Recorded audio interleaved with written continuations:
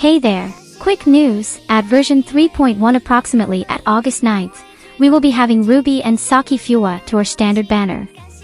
This includes both their weapons and matrix sets coming to standard banner.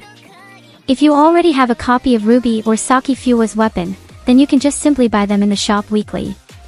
But if you don't have their copy, then you will first need to get their copy to be able to buy them at the shop.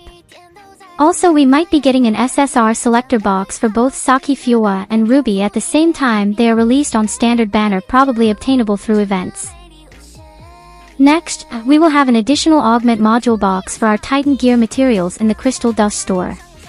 This is probably containing the modules needed for other Titan gears like eyepiece and pants, but so far it's still not confirmed.